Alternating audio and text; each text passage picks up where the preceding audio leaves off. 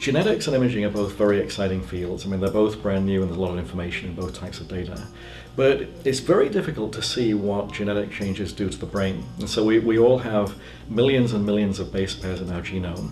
And you can imagine asking, well, how am I different from other people? How are these genetic changes affecting my brain and my behavior? One of the ways that we've done it with this Enigma project is we've collected 20,000 images and 20,000 genomes.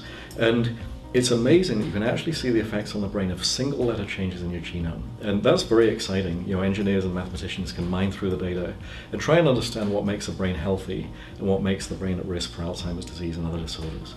And so often what we do is we find correlations with genes that might cause disease. And very often we use other databases to find out what the genes do. So if a gene causes migration of axons, you can begin to build a story about what that gene actually does in the brain. In translation experiments like knockout mice, you can look at removing the gene and seeing if the function is lost. And so often the imaging establishes the correlation, it just finds a pattern of connections.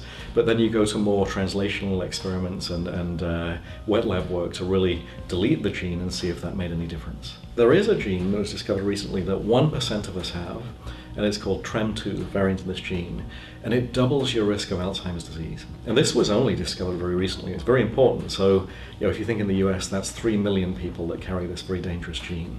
So one of the things we were able to do with images is figure out how this gene affects the brain.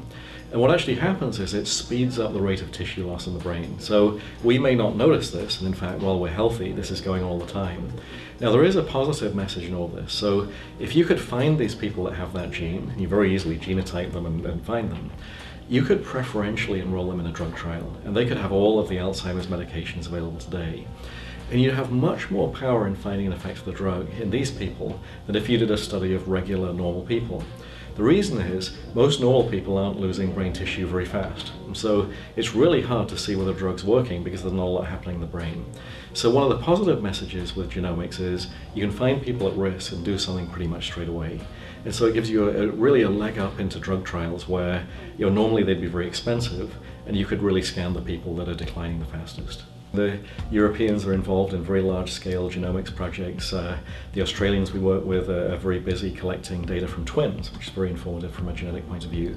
So I think it keeps giving us a lot of new insights and a lot of new information about what's happening to the brain in research worldwide.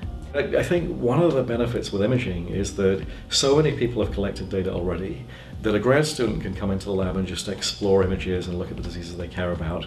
And they don't have to scan thousands of people themselves. So it's a little bit like we're standing on the shoulders of other people's work, and it's much more efficient.